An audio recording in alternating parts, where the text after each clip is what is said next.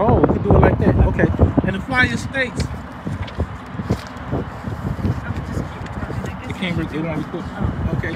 It just states that we're gonna have a protest at 67 South Shore Drive, April 2nd at 2 o'clock. And this protest really, the main focus is porta potties. All the female bus operators, the main response that we're getting from them is, I don't use them. And see, that's what the Norva Carter, Keith Hill, and Eric Dixon need to understand, that these females do not want to use these porta potties. These males don't want to use them either.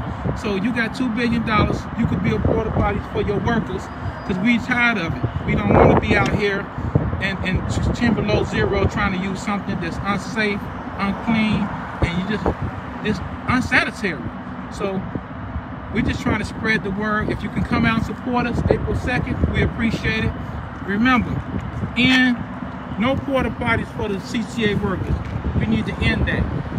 Anything you want to say, sister? Yeah, and as usual, people were very friendly and supportive, and the discussion started moving toward the pink and how the extra board for 241 has been slashed to 1 in some places and up to 20 to 40 on the north side, the extra board. So how you gonna fill rooms? And what we discussing out here and what we seeing, we looking at the CTA seem like it's trying to just self-destruct so they can put this micro-transit in place. If you kill the transit agency, which it look like they're trying to do, because how you have 50, 60 runs every day out in the garage and you won't fill them, but then you won't have 1 or 2 people on the extra board. It seems like a sabotage going on here, but that's just me talking.